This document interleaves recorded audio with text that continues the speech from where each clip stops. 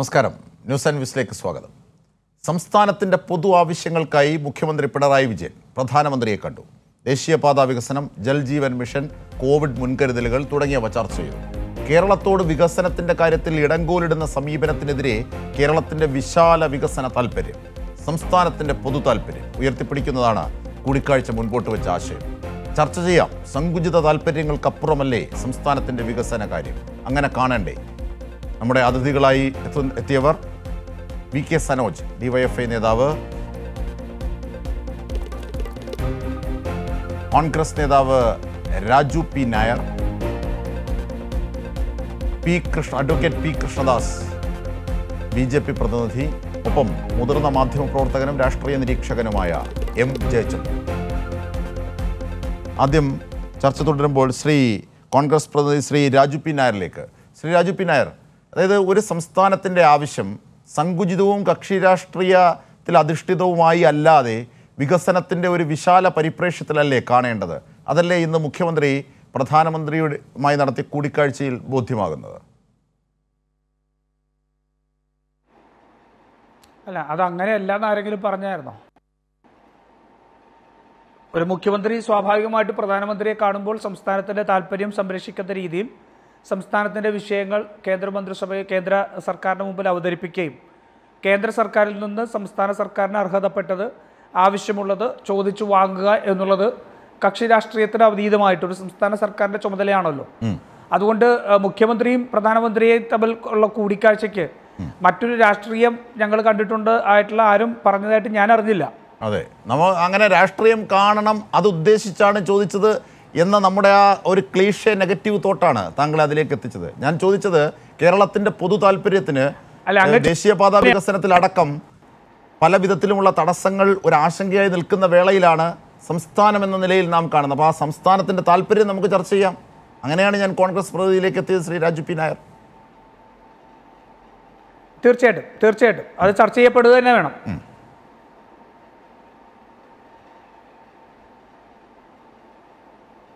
അല്ല, ഞാൻ പറഞ്ഞല്ലോ, ഇതിനകത്ത് ഇന്നിപ്പോൾ ചർച്ച ചെയ്യപ്പെട്ട വിഷയങ്ങൾ എന്തൊക്കെയാണെന്നുള്ളത് ഒരു മാധ്യമ വാർത്തയായിട്ട് മാത്രമാണ് വന്നിട്ടുള്ളത്. മുഖ്യമന്ത്രി ഒരു പത്രസമ്മേളനം വിളിച്ച് ഇന്ന വിഷയങ്ങൾ ചർച്ച ചെയ്തു എന്നുള്ളതിനെ സംബന്ധിച്ച് പറഞ്ഞിട്ടില്ല. ദേശീയപാതാ വികസനം സ്വാഭാവികമായിട്ടും പ്രധാനപ്പെട്ട ആവശ്യമാണ്. അതെ, അത്രേ ഉള്ളൂ. ഞാൻ പറഞ്ഞ അതിൻ്റെ മറ്റ് വിശദാംശങ്ങൾ നമുക്കറിയാൻ കഴിയുന്നത് പത്രപ്രവർത്തകരുടെ ഒരു ചോദ്യത്തിലുമൊക്കെയാണല്ലോ കൂടുതൽ കാര്യങ്ങൾ നമുക്കറിയാൻ സാധിക്കുന്നത്.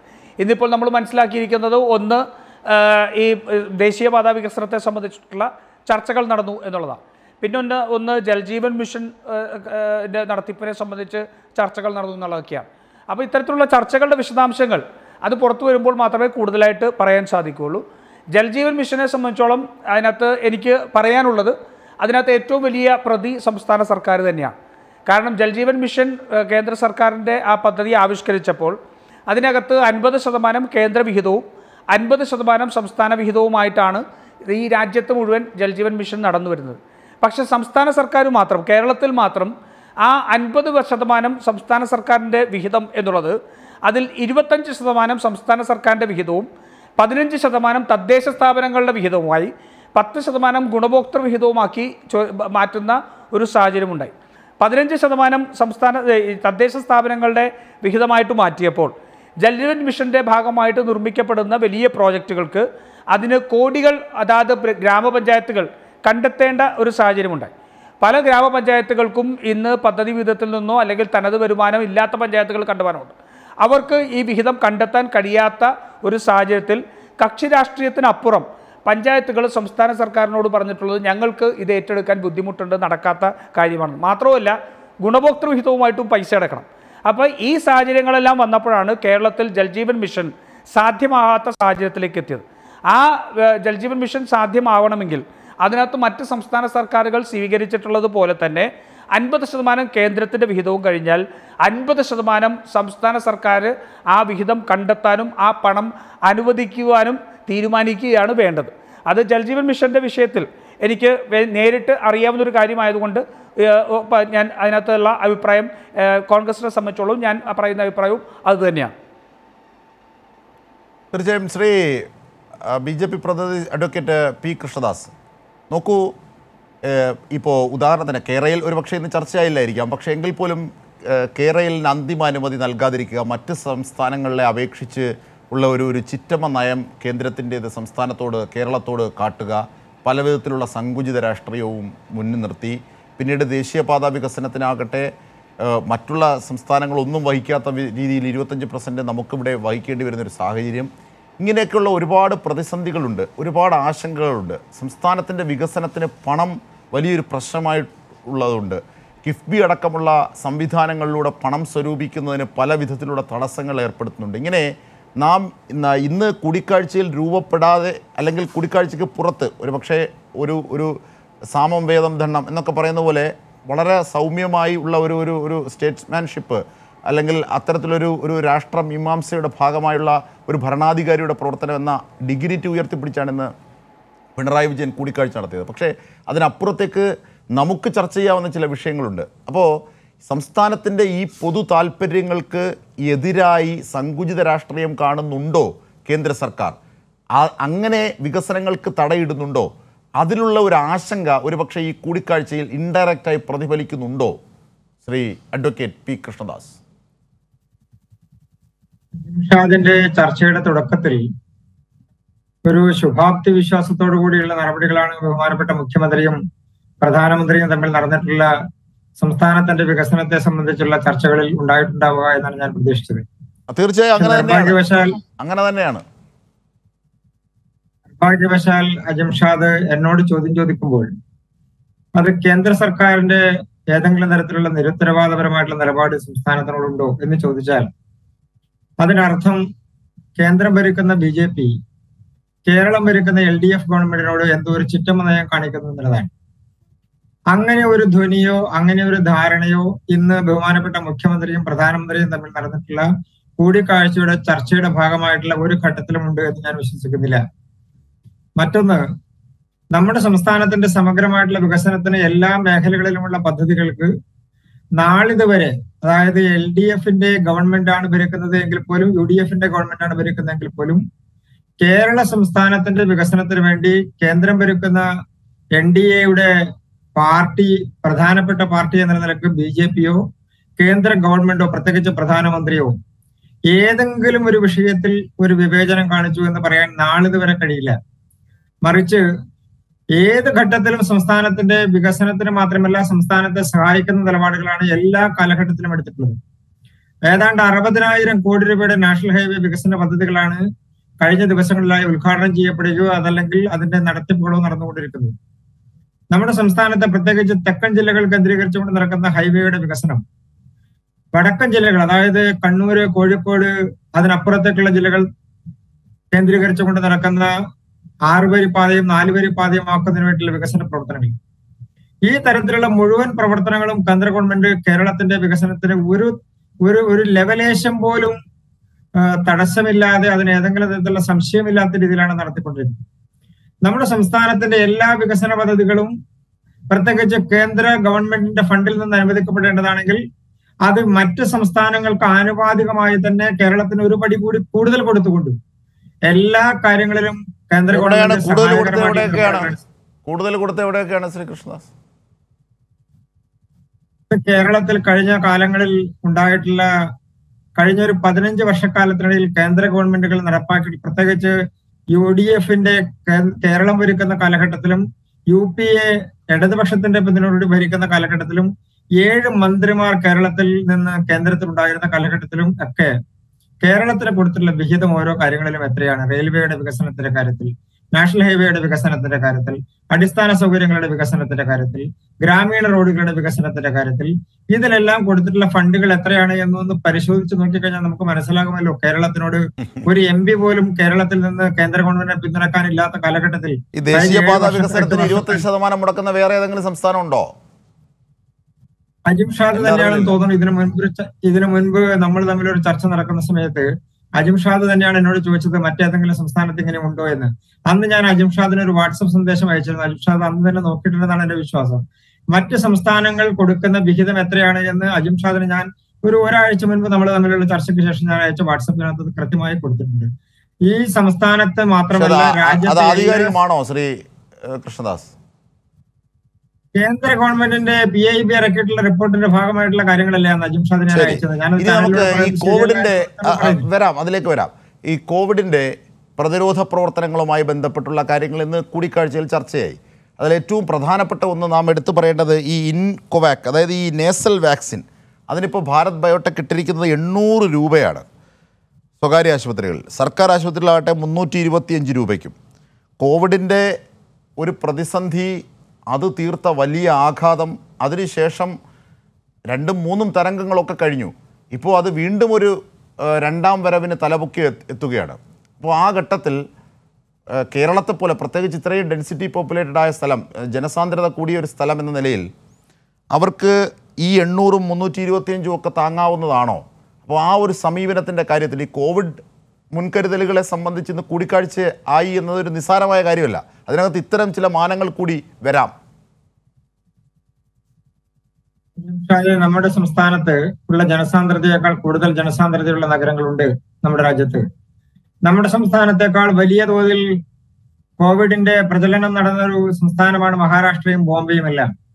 അതുപോലെ തന്നെ മറ്റ് പല സംസ്ഥാനങ്ങളും തുടക്ക സമയത്ത്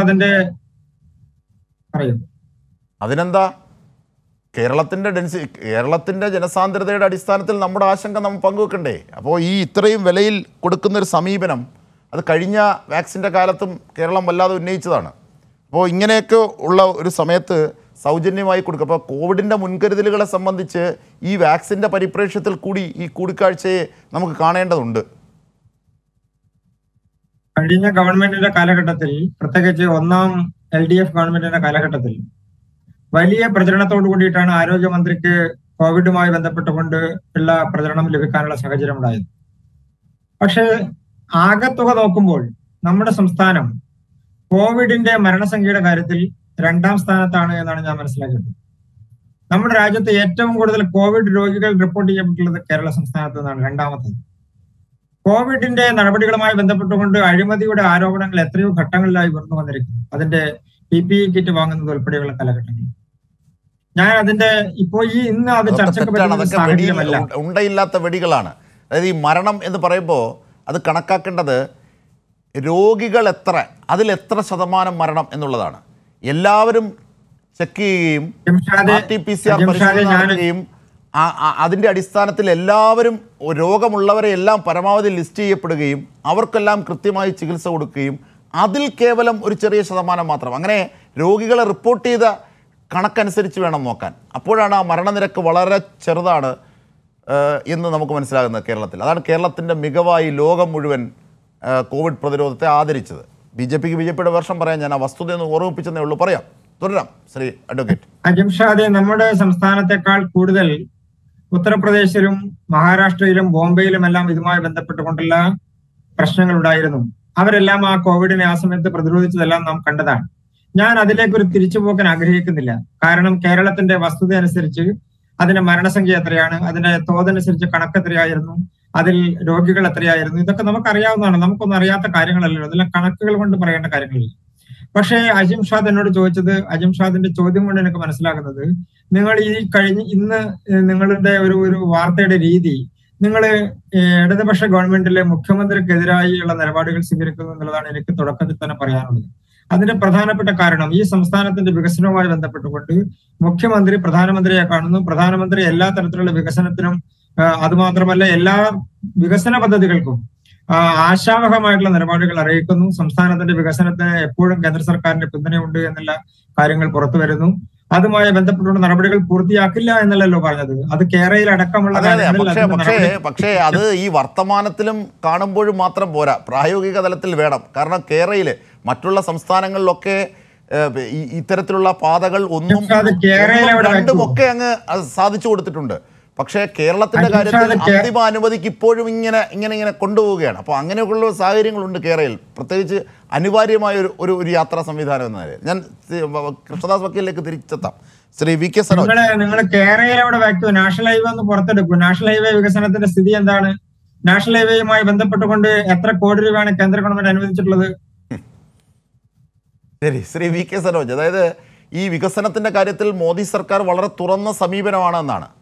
അപ്പോൾ അതിന് സഹായകമായ രീതിയിൽ, അല്ലെങ്കിൽ അതിൻ്റെ ഒരു നന്ദി പ്രകടനമായിട്ടാണ് സംസ്ഥാനത്തിന് ഇന്ന് കൂടിക്കാഴ്ച നടത്തേണ്ടി വന്നത് എന്നാണ് ശ്രീ കൃഷ്ണദാസ് വക്കീൽ മുമ്പോട്ട് വെക്കുന്നത്.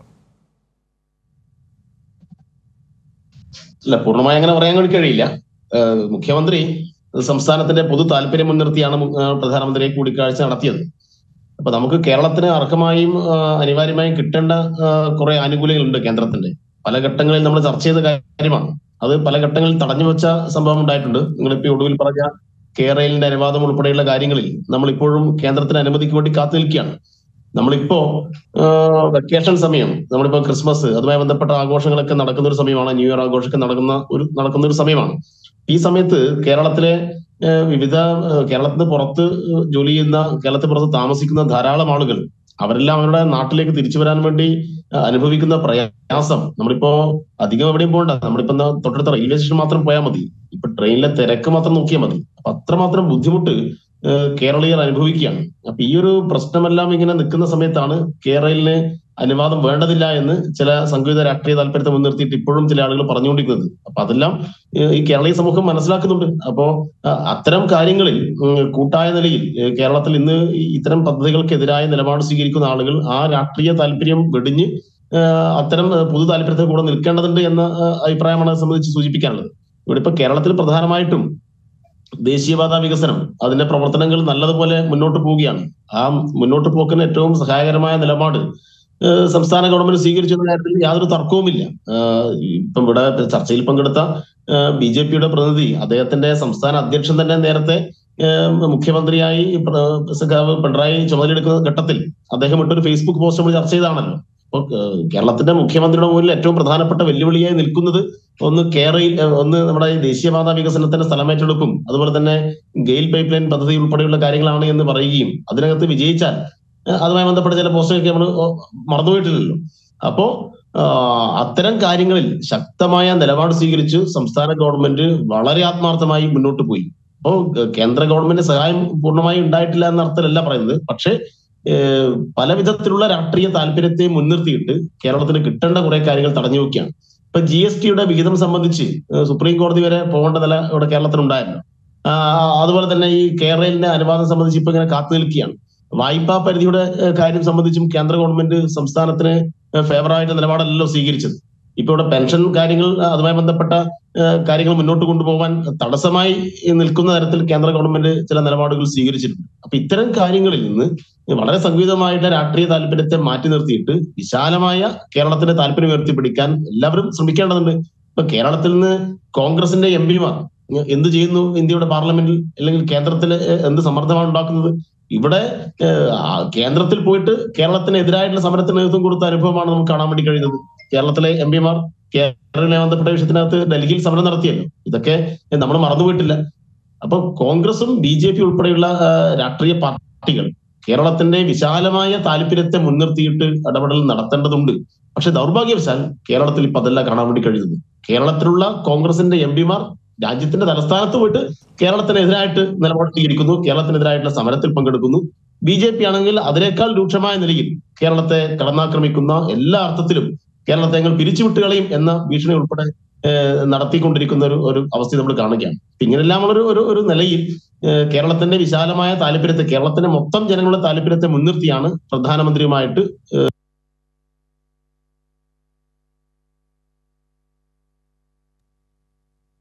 ശരി. VK സനോജാണ് സംസാരിച്ചു വന്നത്. പക്ഷേ അവസാനം എന്തോ ശബ്ദത്തിന് പ്രശ്നമുണ്ടെന്ന് വന്നത് പരിഹരിക്കാം. ഞാൻ M ജയചന്ദ്രനിലേക്ക് പോയാൽ, ശ്രീ M ജയചന്ദ്രൻ, അതായത് വാട്ടർ മെട്രോയുടെ ഉദ്ഘാടനത്തിനടക്കം ക്ഷണിച്ച ഒരു സാഹചര്യമുണ്ട് ഈ കൂടിക്കാഴ്ചയിൽ. അപ്പോൾ കേരളത്തിൻ്റെ ഒരു പൊതുവികസന താല്പര്യത്തെ മുൻനിർത്തിക്കൊണ്ട് ഇന്ന് കണ്ട കൂടിക്കാഴ്ചയെ ഒരു രാഷ്ട്രീയ നിരീക്ഷകനും മാധ്യമപ്രവർത്തകനുമായ താങ്കൾ എങ്ങനെയാണ് കാണുന്നത്? അജിംഷാദെ, ഇന്ത്യൻ പ്രധാനമന്ത്രിയെ കേരള മുഖ്യമന്ത്രി ഈ വർഷം 2022 ഇത് 2ാം തവണയാണ് കാണുന്നത് കേരളത്തിൻ്റെ ആവശ്യങ്ങൾ ഉന്നയിക്കാൻ വേണ്ടി. ഇതിനു മുൻപ് കണ്ടത് ഈ വർഷം മാർച്ച് 11-നായിരുന്നു, 2022 മാർച്ച് 11-നായിരുന്നു. അപ്പോൾ കേന്ദ്ര സർക്കാരിൻ്റെ, ദേശീയ സർക്കാരിൻ്റെ, യൂണിയൻ ഗവൺമെൻറ്റിൻ്റെ ബജറ്റ് അവതരിപ്പിച്ച് കഴിഞ്ഞിരുന്നു. ഇപ്പോൾ പുതിയൊരു ബജറ്റിൻ്റെ സമയത്തിലേക്ക് വരികയാണ് സംസ്ഥാനവും യൂണിയൻ ഗവൺമെൻറ്റും. ഈ പശ്ചാത്തലത്തിലാണ് ഈ കൂടിക്കാഴ്ചയുടെ പ്രാധാന്യം നമ്മൾ കാണേണ്ടത് എന്നാണ് എനിക്ക് തോന്നുന്നത്. കാരണം ഈ വർഷം ആദ്യം മാർച്ചിൽ സംസ്ഥാന മുഖ്യമന്ത്രി പ്രധാനമന്ത്രിയെ കാണുമ്പോൾ ഉന്നയിച്ചിരുന്ന ഏറ്റവും പ്രധാനപ്പെട്ട പ്രശ്നങ്ങൾ എന്ന് പറയുന്നത്, ഒന്ന് കേരളത്തിൻ്റെ ദേശീയപാത വികസനമായിരുന്നു, രണ്ട് കേരളത്തിലെ റെയിൽ ഗതാഗതത്തിൻ്റെ വികസന പ്രശ്നങ്ങളായിരുന്നു കേരളയിലുമായി ബന്ധപ്പെട്ട്. ഈ രണ്ട് വികസന പ്രശ്നങ്ങൾ പ്രധാനമായി ചർച്ച ചെയ്യുമ്പോൾ മുഖ്യമന്ത്രി മുമ്പോട്ട് വച്ചിരുന്നത് ദേശീയപാത വികസനത്തിൽ 4 വരി പാത നിർമ്മിക്കുന്നതുമായി ബന്ധപ്പെട്ടും അതിൻ്റെ സ്ഥലമേറ്റെടുപ്പുമായി ബന്ധപ്പെട്ടും 25% സർക്കാർ നിർവഹിച്ച് വരുന്നുണ്ടെന്നും അത് ബാക്കിയോട് നിർവഹിക്കാൻ തയ്യാറാണ് എന്നുമാണ് പറഞ്ഞിരുന്നത്. ആ പദ്ധതിയുടെ 4 വരി പാതയുടെ കാര്യങ്ങൾ ചെയ്തിരുന്നു എന്ന് മാത്രമല്ല, കേരളത്തിൻ്റെ മുമ്പോട്ടുള്ള പ്രയാണത്തിന് പ്രധാനമന്ത്രിയുടെയും അദ്ദേഹത്തിൻ്റെ സർക്കാരിൻ്റെയും ഇടപെടലും മുമ്പോട്ടുള്ള പുരോഗതിക്ക് ആവശ്യമായ നടപടികളും വേണമെന്ന് ആവശ്യപ്പെടുകയും അന്ന് തന്നെ പ്രധാനമന്ത്രി നിർദ്ദേശപ്രകാരം റെയിൽവേ മന്ത്രിയെ കാണണമെന്ന് നിർദ്ദേശിക്കുകയും ഔദ്യോഗികമല്ല അനൗദ്യോഗികമായി തന്നെ മുഖ്യമന്ത്രി അദ്ദേഹത്തെ കാണുകയും ചർച്ച ചെയ്യുകയും ചെയ്തിരുന്നു. ഈ കാര്യങ്ങളൊക്കെ നമുക്കറിയാം. അതിനുശേഷമാണ് ദേശീയപാത വികസനം വൻതോതിൽ ഇവിടെ ഒരു പൂർത്തീകരണ ഘട്ടത്തിലേക്ക് വരുന്നത്. അപ്പോൾ അടുത്ത സമയത്ത് അത് പ്രശ്നമുണ്ടാകുന്നു. അതിൻ്റെ ഇടയ്ക്ക് തന്നെ കേരളയിൽ വലിയ പ്രശ്നമുണ്ടാക്കുന്നു. ഇപ്പോൾ കേരളത്തിൻ്റെ കാര്യത്തിൽ യൂണിയൻ ഗവൺമെൻറ് അനുകൂലമായ സമീപനമാണെന്ന് അറിഞ്ഞുകൊണ്ട് സംഭവിക്കുന്ന മറ്റൊരു കാര്യമുണ്ട്. നിയമസഭാ സമ്മേളനം തൊട്ട് മുമ്പ് സമാപിച്ച നിയമസഭാ സമ്മേളനത്തിൻ്റെ ഡിസംബർ 9-ാം തീയതി പ്രതിപക്ഷ നേതാവ് പറയുകയാണ്, ഈ മാസം 9-ാം തീയതി പറയുകയാണ്, നിയമസഭയിൽ പറയുകയാണ്, ഒരു കാരണവശാലും കേരളയിൽ ഞങ്ങൾ അനുവദിക്കില്ല. കേന്ദ്ര ഗവൺമെൻറ് ഇത് സമ്മതിച്ചാൽ പോലും ഞങ്ങളിത് സമ്മതിക്കില്ല എന്ന് അദ്ദേഹം ഖണ്ഡിതമായിട്ട് നിയമസഭയിൽ പ്രസ്താവിക്കുകയാണ്. ഇതാണോ വികസനത്തിൻ്റെ നയം?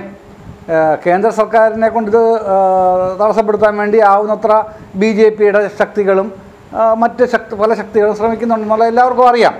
പക്ഷേ നിയമസഭാ സമ്മേളനത്തിലെ പ്രതിപക്ഷ നേതാവ് തന്നെ അത് വ്യക്തമായും ഒരു പ്രഖ്യാപനമായിട്ട് നടത്തുകയാണ്. അതുപോലെ തന്നെ ഈ പറയുന്ന ദേശീയപാത വികസനവുമായി ബന്ധപ്പെട്ട പ്രശ്നങ്ങൾ ഒട്ടേറെ ഇനിയും അതിൻ്റെ പരിഹാര നടപടികൾ കാത്ത് കിടക്കുന്നുണ്ട്. ഈ രണ്ട് പ്രധാനപ്പെട്ട പ്രശ്നങ്ങൾക്ക് പിന്നാലെ ഉള്ളതാണ് പുതുതായി രൂപപ്പെട്ടു വന്നിട്ടുള്ള കേന്ദ്രവും സംസ്ഥാനവും എന്നുള്ളത് ഫെഡറൽ തത്വമാണ്. ഈ ഫെഡറൽ തത്വപ്രകാരം പ്രവർത്തിക്കുന്നതാണ് ദേശീയ സർക്കാരും സംസ്ഥാന സർക്കാരുകളും. ഇപ്പോൾ ഇവിടെ നമുക്ക് അനുഭവപ്പെടുന്ന ഒട്ടേറെ ബുദ്ധിമുട്ടുകളുണ്ട്. അത് ജലജീവൻ മിഷൻ പോലുള്ള പ്രശ്നങ്ങളൊന്നുമല്ല ബുദ്ധിമുട്ടുകൾ എന്ന് പറയുന്നത്. അവിടെയൊക്കെ വരുന്ന പ്രശ്നങ്ങൾ തരണം ചെയ്യാൻ കഴിയുന്നതുള്ളൂ. കാരണം എന്താ? കേരളത്തിലെ പഞ്ചായത്ത് സംവിധാനങ്ങൾക്ക് തദ്ദേശ സ്ഥാപനങ്ങളുടെ പദ്ധതി വിഹിതത്തിന് 30% സംസ്ഥാന സർക്കാരാണെന്നേ കൊടുക്കുന്നത്. അത് കേരളത്തിലാണ് ആ നടപടി ഉള്ളത്. മറ്റേത് സ്റ്റേറ്റിലാണ് ഉള്ളതെന്ന് പരിശോധിച്ച് നോക്കൂ. അത് അവിടെ ഉണ്ട്. അപ്പോൾ തദ്ദേശ സ്ഥാപനങ്ങൾക്ക് ആവശ്യമായിട്ടുള്ള എല്ലാ സഹായങ്ങളും ചെയ്യുന്ന ഒരു രാഷ്ട്രീയ സംവിധാനവും മുന്നണി ഭരണവുമാണ് കേരളത്തിലുള്ളത് എന്നത് മറച്ചു വെച്ചുകൊണ്ട് ഈ ജൽജീവൻ മിഷനെ സംബന്ധിച്ചുള്ള ചർച്ചയിലേക്ക് പോയിട്ട് കാര്യമില്ല. അത് മറ്റൊരു വിഷയമാണ്. ഞാൻ അതിൻ്റെ കൂടുതൽ കാര്യങ്ങളിലേക്ക് വരുന്നില്ല. പക്ഷേ പ്രധാനപ്പെട്ട പ്രശ്നമെന്ന് പറയുന്നത് മറ്റൊന്നാണ്. അത് കഴിഞ്ഞ ദിവസം മുഖ്യമന്ത്രി തന്നെ വ്യക്തമാക്കിയിരുന്നു. നമ്മുടെ കടമെടുപ്പ് പരിധിയിലേക്ക് കിഫ്ബിയുടെ വായ്പ പോലും ചേർക്കുന്ന സമീപനമാണ് കേന്ദ്ര ഗവൺമെൻറ് സ്വീകരിച്ചിരിക്കുന്നത്. ഇത് അംഗീകരിക്കാൻ കഴിയുകയില്ല എന്ന് തന്നെ മുഖ്യമന്ത്രി തീർത്ത് പരസ്യമായി പ്രഖ്യാപിച്ചു. നമ്മുടെ കടമെടുപ്പ് പരിധിയിൽ എങ്ങനെയാണ് കിഫ്ബിയുടെ വരുന്നതെന്നുള്ളത് ഈ ദേശീയ സർക്കാർ വ്യക്തമാക്കണ്ടേ? അത്തരം കാര്യങ്ങൾ പ്രധാനമന്ത്രി ശ്രദ്ധയിൽപ്പെടുത്തണ്ടേ സംസ്ഥാനം?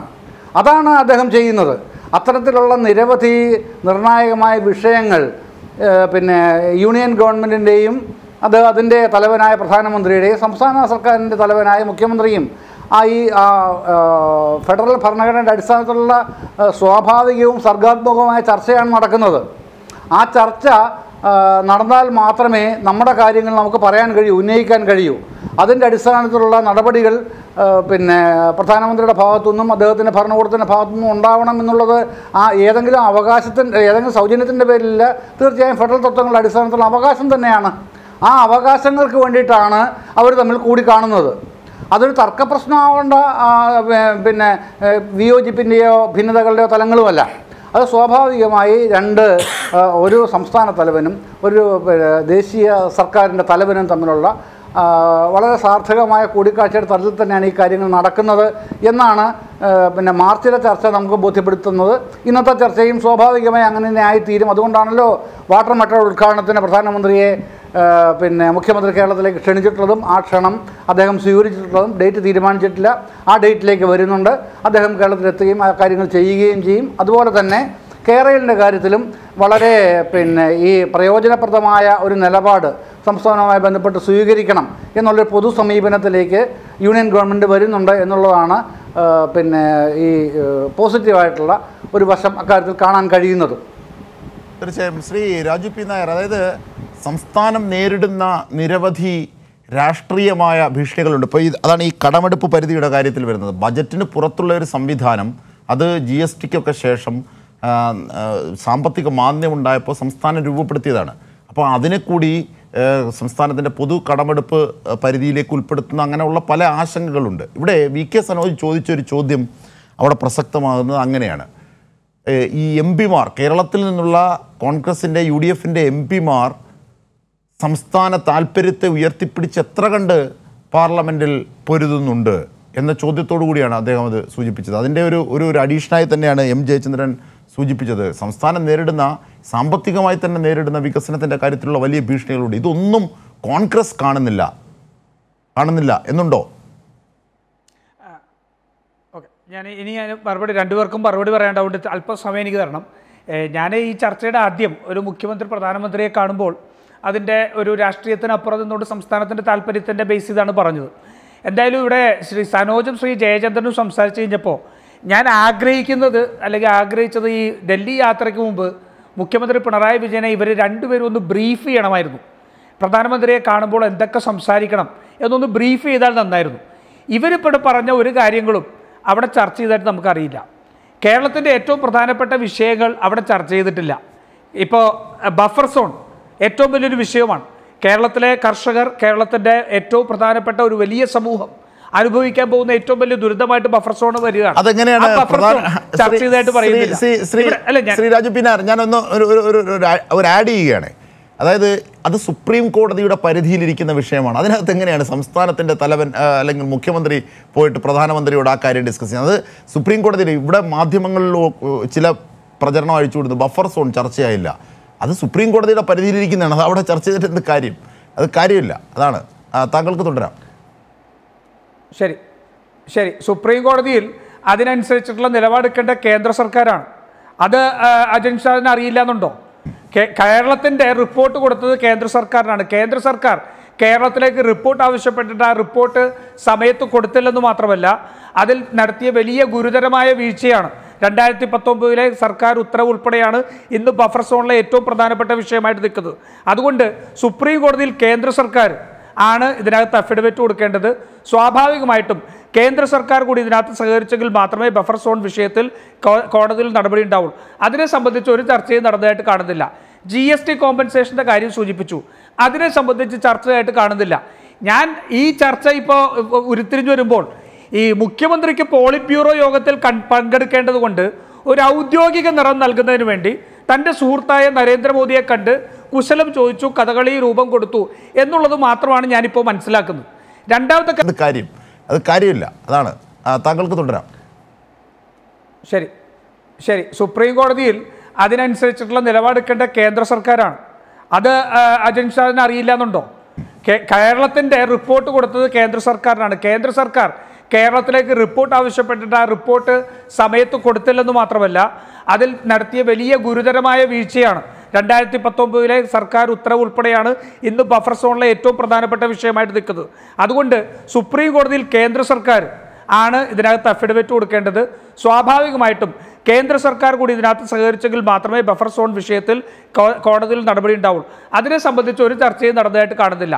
GST കോമ്പൻസേഷൻ്റെ കാര്യം സൂചിപ്പിച്ചു, അതിനെ സംബന്ധിച്ച് ചർച്ചയായിട്ട് കാണുന്നില്ല.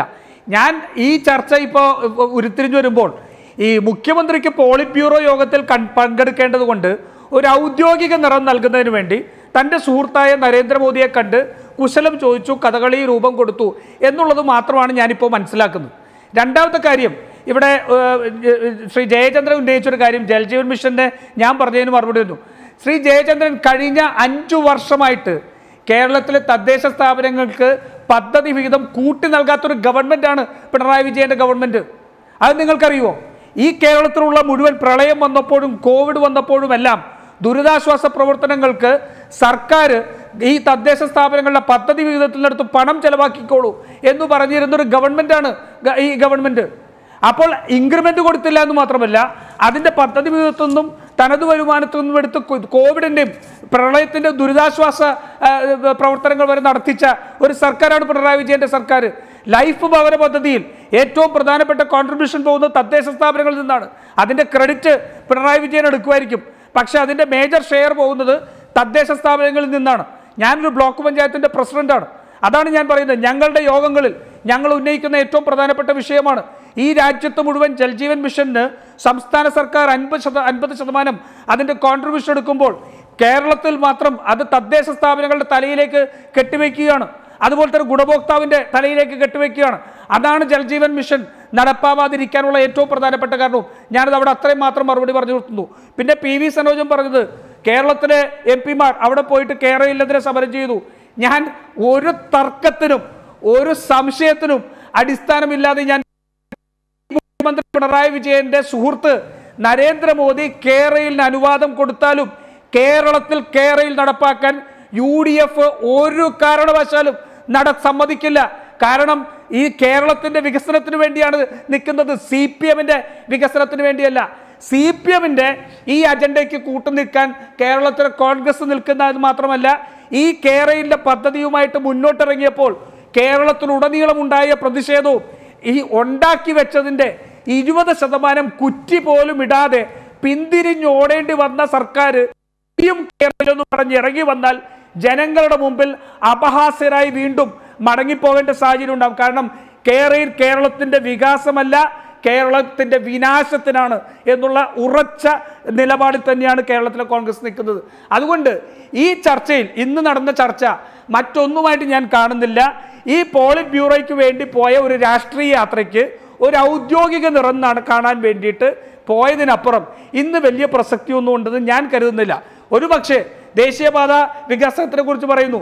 ഈ ദേശീയപാത വികസനത്തിൽ 25% കോൺട്രിബ്യൂഷൻ കൊടുക്കാമെന്ന് CPM ഏറ്റു എന്നുള്ളത് ഈ കേരളത്തിൽ മുഴുവൻ ഒരു തിരഞ്ഞെടുപ്പിൽ പോലും വലിയ രാഷ്ട്രീയമായിട്ട് പറഞ്ഞതാണ്. ഞങ്ങൾ 5700 കോടി രൂപ കൊടുത്തു എന്നുണ്ട്. എന്നിട്ട് കൊടുത്തില്ലല്ലോ.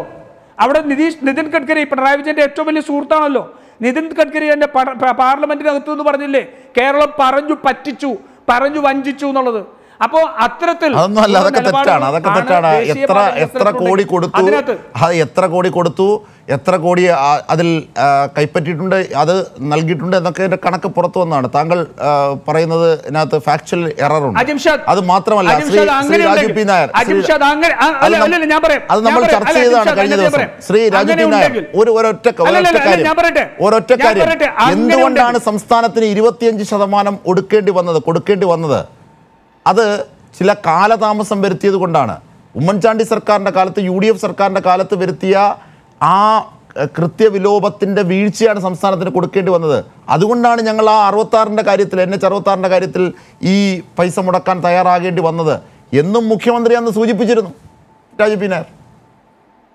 അല്ല, അജിംഷാദ് പറഞ്ഞ ഇതിനകത്ത് ആ പറഞ്ഞ നിതിൻ ഗഡ്കരി പറഞ്ഞ കാര്യം തെറ്റാണെന്നുണ്ടെങ്കിൽ ആ പാർലമെന്റിനകത്ത് ഇപ്പോഴും ആരും വെള്ളമൊഴിച്ച് നിതിൻ ഗഡ്കരി പറഞ്ഞത് 100 കോടി രൂപ 1 കിലോമീറ്ററിനാകും സംസ്ഥാനം മുടക്കാമെന്ന് പറഞ്ഞു.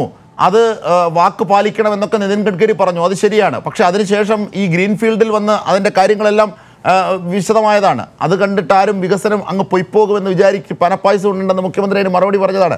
അതിൻ്റെ വസ്തുത അതല്ല. അതായത് NH 66-ൻ്റെ പ്രത്യേക സാഹചര്യത്തിലാണ് കേരളം 25% മറ്റ് സംസ്ഥാനങ്ങൾക്ക് വ്യത്യസ്തമായി മുടക്കാൻ തയ്യാറായത്. പക്ഷേ എല്ലാ NH-ൻ്റെ വികസനത്തിനും അത് കൊടുക്കേണ്ടി വരുന്നു കേരളത്തിന് എന്ന സാഹചര്യം പറ്റില്ല എന്നാണ് കേരളം അറിയിച്ചത്. ആ ഒരു കമ്മ്യൂണിക്കേഷൻ ഗ്യാപ്പാണ് അവിടെ നടന്നത്. പറയൂ, നമുക്ക് ആ ചർച്ചയിലേക്ക് പോകണ്ട, നമുക്ക് ഇതിലേക്ക് അജിംഷാദ് വളരെ വ്യക്തമായിട്ട് നിതിൻ ഗഡ്കരി നടത്തിയ പ്രസംഗം ഇന്ന് പബ്ലിക് ഡൊമൈനിലുണ്ട്. നിതിൻ ഗഡ്കരി തെറ്റായിട്ടുള്ള കാര്യമാണ് പറഞ്ഞെങ്കിൽ ഞാൻ സൂചിപ്പിച്ച പോലെ പാർലമെന്റുള്ള ഏക കനൽത്തരി ഇന്നും ആരും വെള്ളമൊഴിച്ച് കെടുത്തിയിട്ടില്ലെങ്കിൽ അവിടെ ഒരു അവകാശ ലംഘനത്തിനുള്ള നോട്ടീസെങ്കിലും കൊടുക്കാൻ തയ്യാറാണ്. ലോക്സഭയിൽ നടത്തിയ പ്രസ്താവനയാണ്, അത് അവൈലബിൾ ആണ്. അപ്പൊ അതില്ലാത്തിടത്തോളം കാലം കേന്ദ്ര സർക്കാരിനോട് 25% ഈ രാജു പി നായർ നിതിൻ ഗഡ്കരിയോടും കേന്ദ്രത്തോടും ഒപ്പമാണോ?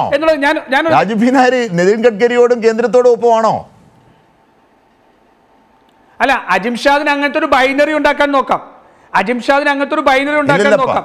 ഈ കോവിഡ് പ്രതിരോധം ചർച്ച ചെയ്തു എന്ന് പറയുന്നു. അല്ല, ഞാൻ പറയട്ടെ കോവിഡ് പ്രതിരോധം ചർച്ച ചെയ്തു എന്ന് പറയുന്നു.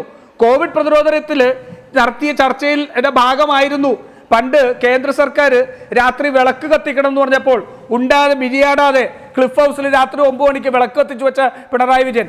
അപ്പൊ പിണറായി വിജയനും നരേന്ദ്രമോദിയും ഒന്നാണെന്ന് അജിംഷാദിന്റെ വാദം കടമെടുത്ത് ഞാൻ പറയുകയാണ്. കോവിഡ് പ്രതിരോധത്തിൽ പരാജയപ്പെട്ട രാഷ്ട്രീയമില്ലല്ലോ. അവിടെ സംസ്ഥാനവും കേന്ദ്രവും ജനങ്ങളുടെയും താല്പര്യമല്ലേ. ജീവനും ജീവിതവും നിലനിന്നാലല്ലേ രാഷ്ട്രീയത്തിന് പ്രസക്തിയുള്ളൂ.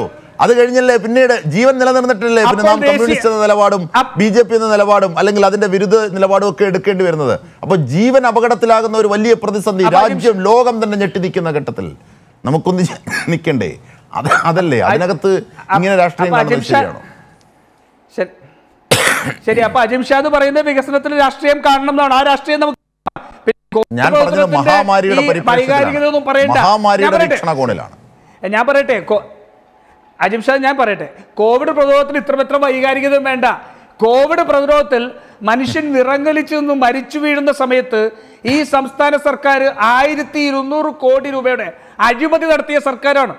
ശൈലജ ടീച്ചർ എന്ന് പറഞ്ഞത് പിണറായി വിജയൻ മുഖ്യമന്ത്രി പറഞ്ഞിട്ടാണ് ഞാൻ ഈ കള്ളക്കച്ചവടത്തിന് നിന്നുള്ള ഒരിക്കലും അത് പറയരുത്. കാരണം എന്താ അറിയാമോ, അതങ്ങനെ പറയരുത്. അതിന്റെ രാഷ്ട്രീയ മറുപടി ഞാനൊരു പൊതു വിഷയമാണ്. രാജു പി നായർ, ഞാനൊരു കാര്യം പറയട്ടെ. അതായത് ഒരു പ്രതിസന്ധി ഉണ്ടാകുമ്പോൾ ലോകത്തിന് തന്നെ പുതിയ പ്രതിസന്ധിയാണത്. നാം കണ്ടിട്ടുള്ളത് പോലെ പൂർവ്വകാലങ്ങളിൽ നാം വായിച്ചിട്ടുണ്ട്. പ്ലേഗിൻ്റെ കാര്യമുണ്ട്, അല്ലെങ്കിൽ അത്തരം പല വിധത്തിലുള്ള സാർസും ഒക്കെ ഉണ്ട്. പക്ഷേ നമ്മുടെ കാലത്ത് ഏറ്റവും ഭീകരമായ അതിൽ PPE കിറ്റ് വാങ്ങുന്നതുമായി ബന്ധപ്പെട്ട് ആ അടിയന്തര സാഹചര്യത്തിൽ രൂപപ്പെട്ട ഒന്നാണ്. അതിനെ അഴിമതിയായി വ്യാഖ്യാനിക്കുന്നത് ശരിയല്ലെന്ന് ശൈലജ ടീച്ചർ തന്നെ പറഞ്ഞു. അല്ല, മുഖ്യമന്ത്രി പറഞ്ഞതുകൊണ്ട് മേടിച്ചു എന്നല്ല പറഞ്ഞത്. തെറ്റിദ്ധരിപ്പിക്കില്ലേ? അജിംഷാദെ, അന്നത്തെ രേഖകൾ മുഴുവൻ കണ്ടു കഴിഞ്ഞാൽ 550 രൂപയ്ക്ക് PPE കിറ്റ് സപ്ലൈ ചെയ്ത കമ്പനി അതേ ദിവസം തന്നെ വീണ്ടും അത് സപ്ലൈ ചെയ്യാൻ തയ്യാറായിട്ട് നിൽക്കുമ്പോൾ 1550 രൂപയ്ക്ക് PPE കിറ്റ് മേടിച്ച നടപടി ഇതിനകത്ത് വസ്തുതകളുടെ ക്വാളിറ്റി നോക്കണം. അതിന് ഷോർട്ടേജ് വരുമ്പോൾ ഉയരുന്ന വില നോക്കണം.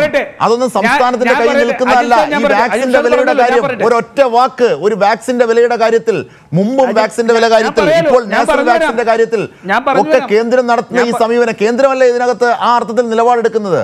അല്ലെങ്കിൽ അവർക്കല്ലേ അതിന് കഴിയുന്നത്? ഒരു സംസ്ഥാനം എന്ന നിലയിൽ കേരളത്തിലാണോ? അപ്പോൾ കേന്ദ്രം എടുക്കുന്ന കോവിഡ് പ്രതിരോധത്തിന്റെ കാര്യത്തിൽ ഈ വാക്സിന്റെ വില അടക്കം എടുക്കുന്നതിലെ ദ്രോഹത്തിനെതിരെ ഒരു വാക്ക് രാജു പി നായർ എന്ന പ്രമുഖ കോൺഗ്രസ് നേതാവ് പറഞ്ഞില്ല എന്നുള്ളതാണ്. അജിംഷാദ് തുടർച്ചയായിട്ട് ഇടപെട്ട എങ്ങനെ പറയും? ഇവിടെ CPMന്റെ പ്രതിനിധികൾ രണ്ടുപേരും പറഞ്ഞതിനുള്ള മറുപടി പറയണം. ഞാൻ പറഞ്ഞു കോവിഡ് പ്രതിരോധത്തിൽ സംസ്ഥാന സർക്കാരും കേന്ദ്ര സർക്കാരും ഒരേപോലെ പരാജയമായിരുന്നു എന്ന് ഞാൻ പറഞ്ഞു. അത് ആ വിഷയത്തിലേക്ക് എത്തുമ്പോൾ അജിംഷാദ് തുടർച്ചയായിട്ട് ഇടപെടുകയാണ്. അപ്പൊ ഞാൻ പറയുന്നത് ഈ PPE കിറ്റിന്റെ കാര്യത്തിലല്ല, കേരളത്തിൽ എന്നൊക്കെ ഒരു പ്രതിസന്ധി ഉണ്ടായിട്ടുണ്ടോ അതിനിടയിലെ കള്ളക്കച്ചവടം നടത്തിയ ചരിത്രം CPMനുണ്ട്. പ്രളയ ദുരിതത്തിൽ ഈ എറണാകുളം ജില്ലയിൽ ഇരുന്നിട്ട് അടിച്ചു മാറ്റിയ കോടികളുടെ കണക്ക് നമുക്കറിയാലോ, CPMന്റെ നേതൃത്വം ഉൾപ്പെടെ അറിഞ്ഞുകൊണ്ട്. അപ്പൊ അതുകൊണ്ട് അതിനെക്കുറിച്ച് പറയണ്ട. ഈ കോവിഡ് വാക്സിന് സൗജന്യമാക്കണം എന്ന് ആവശ്യപ്പെട്ട ഏറ്റവും പ്രധാനപ്പെട്ട നേതാവ്, ഏറ്റവും ആദ്യം ആവശ്യപ്പെട്ട നേതാവിന്റെ പേര് രാഹുൽ ഗാന്ധി എന്നാണ്. അതറിയില്ലേ നിങ്ങൾക്ക്?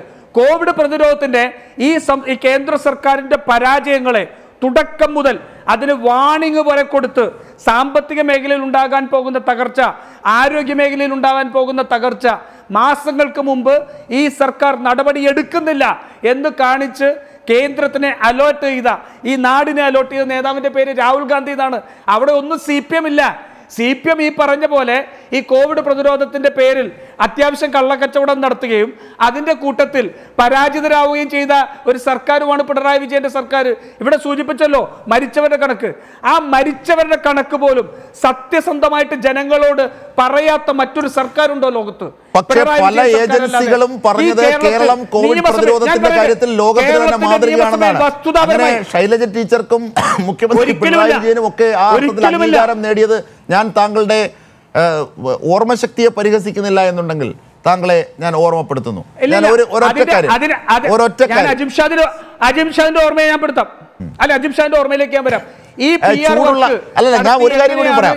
ചൂടുള്ള കാലമായതുകൊണ്ട് കൊറോണ ഇവിടെ ബാധിക്കത്തില്ലെന്ന് പറഞ്ഞ നേതാക്കന്മാരുമുണ്ട് ഈ രാഹുൽ ഗാന്ധിയുടെ പാർട്ടിയിൽ. ഏത് ചൂടുള്ളത് കൊണ്ട് കൊറോണ ഇവിടെ വരില്ല, എന്തായിരുന്നു? ചൂടുള്ളത് കൊണ്ട് കൊറോണ ഇവിടെ വരില്ല എന്ന് പറഞ്ഞു. അതുകൊണ്ട് മാസ്ക് ഒന്നും വേണ്ട, വലിച്ചെറിഞ്ഞ് പരിപാടികൾ നടത്താം എന്ന് പറഞ്ഞ് ഒത്തുകൂടിയ കോൺഗ്രസ്സുകാർ, രാഹുൽ ഗാന്ധിയുടെ പലരും നടത്തിയിട്ടുണ്ടാവും. അല്ല, അതൊക്കെ പലരും നടത്തിയിട്ടുണ്ടാവും. വിളക്ക് കത്തിച്ചാൽ കൊറോണ പോകുമെന്ന് പറഞ്ഞപ്പോൾ അത് കേട്ട് പിണറായി വിജയൻ വിളക്ക് കത്തിച്ചല്ലോ.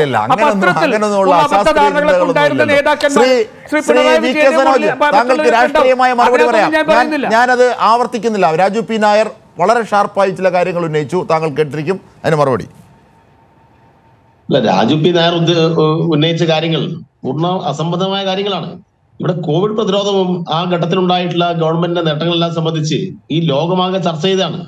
ലോകത്തിലെ വിവിധ മാധ്യമങ്ങൾ, ഇവിടെ ഇപ്പൊ കേരളത്തിലെ മാധ്യമങ്ങൾ മാത്രമല്ലല്ലോ, ഇന്റർനാഷണൽ നിലവാരത്തിലുള്ള മാധ്യമങ്ങൾ ഉൾപ്പെടെ കേരളത്തിന്റെ കോവിഡ് പ്രതിരോധം സംബന്ധിച്ച് വളരെ മാതൃകാപരമായതാണ് എന്ന നിലയിൽ റിപ്പോർട്ടിംഗ് നടത്തുകയുണ്ടായി. അതൊന്നും CPM നേതൃത്വത്തിലുള്ള മാധ്യമങ്ങളായിരുന്നില്ല. ഇവിടെ ഇപ്പൊ ഇവർ ഉന്നയിക്കുന്ന കാര്യം എന്താണ്? കോവിഡ് ഘട്ടത്തിൽ അത് ലോകത്തെ ആകെ പിടിച്ചുകുലുക്കിയ ഒരു ഭീതമായിട്ടുള്ള അന്തരീക്ഷം. ആ ഘട്ടത്തിൽ അന്ന് വാങ്ങിയ ചില സാധനങ്ങൾക്ക് അത് വില കൂടുതലായിരുന്നു എന്നൊരു ആരോപണം ഉന്നയിച്ച് ഇവിടെ അഴിമതി ആരോപണം ഉണ്ടാക്കുകയാണ്. അതിനെല്ലാം വളരെ കൃത്യമായി ആ കാലത്തെ ആരോഗ്യവകുപ്പ് ചെയ്ത ശൈലജ ടീച്ചറും ഗവൺമെന്റും മറുപടി പറഞ്ഞിട്ടുണ്ട്. ഇനി നിങ്ങൾക്ക് അതിൽ കൂടുതൽ കാര്യങ്ങൾ അന്വേഷണം വേണമെങ്കിൽ അതുമായി ബന്ധപ്പെട്ട കാര്യങ്ങൾ നടക്കുന്നുള്ളൂ. അപ്പൊ ആ കാര്യം ഇവിടെ പറഞ്ഞിട്ട് നിങ്ങൾക്ക് ഗവൺമെന്റ് ആകെ ഇതുമായി ബന്ധപ്പെട്ട് വലിയ അഴിവ് നടത്തിയിരിക്കുന്നു എന്ന് വ്യാഖ്യാനിക്കാൻ ശ്രമിക്കേണ്ടതില്ല. കേരളീയ സമൂഹം അത് സമ്മതിച്ചു തരാൻ വേണ്ടി പോകുന്നില്ല. ഇവിടെ രാജു പി നായർ എന്താ പറയുന്നത്? അദ്ദേഹം പറയുകയാണ് കേരളയിൽ ഇവിടെ നടപ്പാക്കാൻ അനുവദിക്കില്ല. ഇനി അഥവാ കേന്ദ്ര ഗവൺമെന്റ് അനുവാദം നൽകിയാൽ തന്നെ കേരളത്തിൽ കോൺഗ്രസ് ശക്തമായി എതിർക്കും എന്നാ പറയുന്നത്. ഇതായിരുന്നു കീഴാറ്റൂരിൽ നിങ്ങൾ പ്രസംഗിച്ചത്, ഇതായിരുന്നു ഗെയിൽ പൈപ്പ് ലൈൻ വിരുദ്ധ സമരത്തിൽ നിങ്ങൾ പ്രസംഗിച്ചത്. നിങ്ങൾ ആരൊക്കെ സഖ്യമുണ്ടാക്കി? BJPയുമായി, ജമാഅത്തെ ഇസ്ലാമിയുമായി, മറ്റ് സകല പിന്തിരിപ്പൻ പ്രതിരോധകാരികളുമായിട്ട് നിങ്ങൾ സഖ്യമുണ്ടാക്കി, നിങ്ങൾ സമരം സംഘടിപ്പിച്ചു. പക്ഷെ ഇപ്പൊ എന്തുണ്ടായി? ദേശീയപാതാ വികസനത്തിൽ നിങ്ങൾ പറയുന്ന വാക്ക് കേട്ടിരുന്നെങ്കിൽ ഈ കേരളത്തിൽ ഈ റോഡ് വികസനം നടക്കുമായിരുന്നോ? നിങ്ങളുടെ ഉമ്മൻചാണ്ടി മുഖ്യമന്ത്രിയായ ഘട്ടത്തിൽ ഈ പരിപാടി എന്നെ കൊണ്ട് പറ്റില്ല എന്ന് പറഞ്ഞിട്ട് നിങ്ങൾ അവസാനിപ്പിച്ച പദ്ധതിയായിരുന്നു ഈ 2 പദ്ധതികൾ. അങ്ങനെ അവസാനിപ്പിച്ചത് കൊണ്ടാണ് ഇന്ന് സംസ്ഥാന സർക്കാരിന് 25% പണം അങ്ങോട്ട് കൊടുത്ത് ഈ പ്രശ്നങ്ങൾ പരിഹരിക്കാൻ വേണ്ടിയിട്ട് ദ്രുതഗതിയിൽ ഇടപെടേണ്ടി വന്നത്. ആ 25% കൊടുക്കാൻ ഈ കേരളത്തിന്റെ ഖജനാവിൽ 20% നഷ്ടമായിട്ടുണ്ടെങ്കിൽ, കേരളത്തിലെ ജനങ്ങൾക്ക് മറ്റ് ആനുകൂല്യങ്ങളായി കൊടുക്കേണ്ട തുക 20% നഷ്ടമായിട്ടുണ്ടെങ്കിൽ അതിന്റെ പൂർണ്ണ ഉത്തരവാദി ഉമ്മൻചാണ്ടി ഗവൺമെന്റ് ആണ്. അതൊന്നും ചരിത്രത്തെ നിങ്ങൾക്കാനെ വിസ്മരിച്ച് പോകാൻ വേണ്ടി കഴിയില്ല. എന്നിട്ട് പിണറായി ഗവൺമെന്റ് ഒന്നാം ഇടതുപക്ഷ മന്ത്രിസഭ ശക്തമായ തീരുമാനമെടുത്തു, അതുമായി ബന്ധപ്പെട്ട പ്രവർത്തനങ്ങൾ മുന്നോട്ട് പോയി. അപ്പോ നന്ദിഗ്രാമിൽ നിന്ന് ഇവിടെ മണ്ണ് കൊണ്ടുവന്നിട്ട് ഇതാ കേരളം നന്ദിഗ്രാമമാക്കി മാറ്റും ആരൊക്കെ പ്രസംഗിച്ചു? PK കൃഷ്ണദാസിന്റെ ജാഥ, മറ്റേ വയൽക്കിളികളുടെ സമരം, കോൺഗ്രസിന്റെ പിന്തുണ, എന്തൊക്കെയുണ്ടായി? സുധാകരന്റെ വെല്ലുവിളി ഉണ്ടായല്ലോ. ഇതെല്ലാം കേരളം മറന്നുപോയോ? ഇപ്പൊ നിങ്ങൾ ഇപ്പോഴും നാണമില്ലാതെ പറയുന്നു കേരളയിലെ ഞങ്ങൾ എതിർക്കുന്ന പറയുന്നത്. നിങ്ങൾ രാജു പി നായർ, നിങ്ങൾ ആദ്യം വേണ്ടത് ഈ കേരളത്തിലെ പ്രധാനപ്പെട്ട റെയിൽവേ സ്റ്റേഷനിൽ നിങ്ങളൊന്ന് പോവണം. അവിടെ ബാഗും മറ്റ് ഭാണ്ഡക്കെട്ടുകളുമായിട്ട് വിദ്യാർത്ഥികൾ, അവരുടെ കുടുംബങ്ങൾ, അവരെല്ലാം എത്രമാത്രം കഷ്ടപ്പാടോടുകൂടിയാണ് ട്രെയിനിൽ കയറുന്നറിയോ? എത്ര മണിക്കൂറാണ് അവർ എടുക്കുന്നത്? നാഷണൽ ഹൈവേ എത്ര മണിക്കൂറാണ് ബ്ലോക്കായി കിടക്കുന്നത്? ഇപ്പൊ കേരളത്തിന്റെ അടിസ്ഥാന സൗകര്യത്തിനകത്ത് വലിയ മാറ്റം ഉണ്ടാക്കാതെ കേരളത്തിൽ ഇന്ന് അനുഭവിക്കുന്ന തൊഴിലായ്മ ഉൾപ്പെടെയുള്ള പ്രശ്നങ്ങൾ പരിഹരിച്ചു പോകാൻ കഴിയില്ല. കേരളത്തിന്റെ യാത്രാ പ്രശ്നത്തിന് പരിഹാരം ഉണ്ടാക്കേണ്ടതുണ്ട്. അതിനു വേണ്ടിയിട്ട് ലോകത്തിലെ വിവിധ വൻ രാജ്യങ്ങളിൽ, ഇന്ത്യയിലെ തന്നെ മറ്റ് ഇടങ്ങളിൽ വിജയിച്ച ഒരു പദ്ധതി കേരളത്തിൽ ഞങ്ങൾ വിടില്ല എന്ന് പറയുന്നു. എന്താ അതിന്റെ കാരണം? നിങ്ങൾ നാട്ടുകാരോട് വിശദീകരിക്കണം. രാഷ്ട്രീയമാണ്. കാരണം ഇടതുപക്ഷ ഗവൺമെന്റ് കാലത്ത് കൊണ്ടുവന്നാൽ വീണ്ടും ഞങ്ങൾക്ക് ഭരണം നഷ്ടപ്പെടുമോ, ഞങ്ങൾക്ക് ഇടതുപക്ഷത്തിന് തുടർ ഭരണത്തിലേക്ക് വീണ്ടും പോകാൻ വേണ്ടി കഴിയുമോ എന്ന അധികാരത്തോടുള്ള കൊതി, അതുമായി ബന്ധപ്പെട്ട ആശങ്കയാണ് നിങ്ങളെ ഇത്തരം പിന്തിരിപ്പൻ നിലപാട് ഉയർത്തിപ്പിടിക്കാൻ പ്രേരിപ്പിക്കുന്നത്. നിങ്ങൾ എവിടെ ഉണ്ടാവില്ല. രാജ്യം ഭരിച്ച പാർട്ടി, രാജ്യത്തെ ഏറ്റവും പ്രധാനപ്പെട്ട സംസ്ഥാനങ്ങൾ മുഴുവൻ ഭരണം നടത്തിയ പാർട്ടി ഇന്നിപ്പോ 2 സംസ്ഥാനത്ത് ഒതുങ്ങി. ഇപ്പൊ കഴിഞ്ഞ ഒരു സംസ്ഥാനത്ത് കൂടി കിട്ടി. ഇനിയിപ്പോ രാജസ്ഥാനും ഛത്തീസ്ഗഡിലും ഇലക്ഷൻ നടന്നു കഴിഞ്ഞാൽ എന്താണെന്ന് പറയാൻ വേണ്ടി കഴിയില്ല. നിങ്ങളുടെ ഇത്തരം നിലപാടാണ്. നിങ്ങൾ ഇപ്പോഴും ഇത്രയും സമയം പറഞ്ഞിട്ടും കേരളം ഇന്ന് അനുഭവിക്കൊണ്ടിരിക്കുന്ന സാമ്പത്തിക പ്രതിസന്ധിയെ കുറിച്ച് നിങ്ങൾ പറഞ്ഞില്ല. എന്തുകൊണ്ട് കേരളത്തിൽ ഇത്രമാത്രം സാമ്പത്തിക പ്രതിസന്ധി ഉണ്ടാവുന്നു? നിങ്ങൾ പറഞ്ഞല്ലോ, നിങ്ങളിപ്പം ബ്ലോക്ക് പഞ്ചായത്ത് പ്രസിഡന്റാണ്, തദ്ദേശ സ്വയംഭരണ സ്ഥാപനങ്ങൾക്ക് അർഹമായ ഫണ്ട് കിട്ടുന്നില്ല, പദ്ധതി വിഹിതം കിട്ടുന്നില്ല. എന്തുകൊണ്ട് എന്ന് നിങ്ങൾ പറയുന്നില്ല. സംസ്ഥാനങ്ങൾക്ക് കിട്ടേണ്ട തുക അത് GST വിഹിതമായി കഴിഞ്ഞാലും മറ്റ് കേന്ദ്ര വിഹിതമായി കഴിഞ്ഞാലും കേരളത്തിന് തടസ്സപ്പെടുത്തുന്നു. കേരളത്തിൽ കിട്ടുന്നില്ല. ഇവിടെ നമ്മുടെ വായ്പാ പരിധിയുമായി ബന്ധപ്പെട്ട പ്രശ്നങ്ങൾ ഗൗരവമായ പ്രശ്നമാണ്. കേന്ദ്ര സംസ്ഥാന ബന്ധത്തിനകത്ത് നിലവിലുള്ള നിലയിൽ നിന്നും അങ്ങേയറ്റം ജനാധിപത്യ വിരുദ്ധമായ നമ്മുടെ ഫെഡറൽ തത്വത്തെയാകെ ലംഘിക്കുന്ന വിധത്തിൽ കേന്ദ്ര ഗവൺമെന്റ് ഇടപെടുമ്പോ അതിനെ രാഷ്ട്രീയ താല്പര്യത്തോടു കൂടിയിട്ട് ഈ ഇടപെടലിനെ ചൂണ്ടിക്കാണിക്കാൻ ആവശ്യമായ രാഷ്ട്രീയ ധാർമ്മികത രാജു പി നായർ കാണിക്കുന്നില്ല. അപ്പൊ ഏത് വിധേനയും കേരളത്തിലെ ഇടതുപക്ഷ ഗവൺമെന്റ് തകർന്നു പോകട്ടെ, അത് സാമ്പത്തിക പ്രതിസന്ധിയിൽ പോകട്ടെ, BJP എന്തെല്ലാം വളഞ്ഞ വഴികൾ സ്വീകരിച്ചാലും അതിനെയെല്ലാം ഞങ്ങൾ കൈയടിച്ച് അംഗീകരിക്കും എന്ന നിലപാടല്ലേ നിങ്ങൾ സ്വീകരിക്കുന്നത്? ഇതാണ് നിങ്ങളുടെ ഇരട്ടത്താപ്പ്. നിങ്ങൾക്ക് രാഷ്ട്രീയ അന്തസ്സുണ്ടെങ്കിൽ, രാഷ്ട്രീയ മര്യാദയുണ്ടെങ്കിൽ കേന്ദ്ര ഗവൺമെന്റ് നടപ്പാക്കിക്കൊണ്ടിരിക്കുന്ന ഇത്തരം തെറ്റായ ഈ ചെയ്തികൾക്കെതിരായിട്ട് നിങ്ങൾ സമരം നടത്താൻ തയ്യാറാവണം. അതാണ് ഞാൻ നേരത്തെ സൂചിപ്പിച്ചത്. രാജ്യത്തിന്റെ പാർലമെന്റിൽ കേരളത്തിൽ നിന്ന് കൂടുതൽ MP-മാർ നിങ്ങളുടെ MP-മാരാണ്. ഒരക്ഷരം പറയുന്നില്ല എന്ന് മാത്രമല്ല, കേരളത്തിനെതിരായിട്ടുള്ള സമരത്തിന് അവിടെ നേതൃത്വം കൊടുക്കുകയും ചെയ്തു എന്നാണ് നമുക്ക് കാണാൻ വേണ്ടി കഴിയുക. ഇപ്പൊ ആ കാര്യങ്ങൾ ഗൗരവമായി ചർച്ച ചെയ്യുമ്പോൾ ബഫർ സോൺ വിഷയത്തിൽ മുഖ്യമന്ത്രി ഒന്നും പറഞ്ഞില്ല, പ്രധാനമന്ത്രിയോട് ഒന്നും അഭ്യർത്ഥിച്ചില്ല എന്നൊക്കെയാണ് പറയുന്നത്. ബഫർ സോൺ വിഷയത്തിനകത്ത് എത്ര വിശദീകരണങ്ങൾ ഇവിടെ നടന്നു, എന്താണ് ഇപ്പൊ അതിന്റെ നില നമ്മൾ പറഞ്ഞല്ലോ. സംസ്ഥാന ഗവൺമെന്റ് അതിനകത്ത് എടുത്ത നിലപാട് എന്താണ് ആളുകൾക്ക് ബോധ്യപ്പെട്ടല്ലോ. ബഫർ സോൺ വിഷയം ഉയർത്തിക്കാട്ടിയിട്ട് കേരളത്തിൽ വീണ്ടും കലക്കവളത്തിൽ മീൻ പിടിക്കുന്ന പരിപാടി നിങ്ങൾ നോക്കിയല്ലോ. പക്ഷേ ജനങ്ങൾ തള്ളിക്കളഞ്ഞല്ലോ. നിങ്ങൾ നടത്തിയ സമരത്തിനകത്ത് ആളുകൾ വന്നില്ലല്ലോ. മലയോര മേഖലയിലെ ആളുകൾക്ക് കാര്യം ബോധ്യപ്പെട്ടല്ലോ. ഇപ്പൊ സുപ്രീം കോടതിയുടെ പരിഗണനയിൽ കിടക്കുകയാണ്. അപ്പൊ ആ വിഷയത്തിനകത്ത് എന്തോ ഒന്നും പറഞ്ഞില്ല എന്നൊക്കെ പറഞ്ഞിട്ട് ജനങ്ങൾക്കിടയിൽ തെറ്റിദ്ധാരണ ഉണ്ടാക്കരുത്.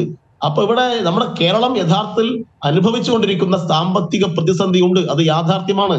ആ പ്രതിസന്ധിയുടെ ഉത്തരവാദി സംസ്ഥാന ഗവൺമെന്റ് അല്ല. ആ പ്രതിസന്ധി ഉണ്ടാക്കുന്നതിൽ പ്രധാനപ്പെട്ട റോൾ വഹിക്കുന്നത് കേന്ദ്ര ഗവൺമെന്റ് ആണ്. ഇപ്പൊ കേരളത്തിൽ അതിനെതിരായിട്ടുള്ള അതിശക്തമായ സമരം രൂപപ്പെടുത്തേണ്ടതുണ്ട്. അതിന് പ്രതിപക്ഷവും ഭരണപക്ഷവും ഒരുമിച്ച് നിൽക്കേണ്ടതുണ്ട്. ആ കാര്യമാണ് നമ്മൾ ഗൗരവമായി ഇവിടെ ചർച്ച ചെയ്യേണ്ടത്. അപ്പൊ എന്നിട്ട് പറയാണ് കേരളത്തെ ഞങ്ങൾ വിടില്ല. എന്ത് അസംബന്ധമാണിത്? ഇതൊക്കെ ഈ നാട്ടിലെ അഭ്യസ്തവിദ്യരായ ചെറുപ്പക്കാർ കേൾക്കുന്നുണ്ട്.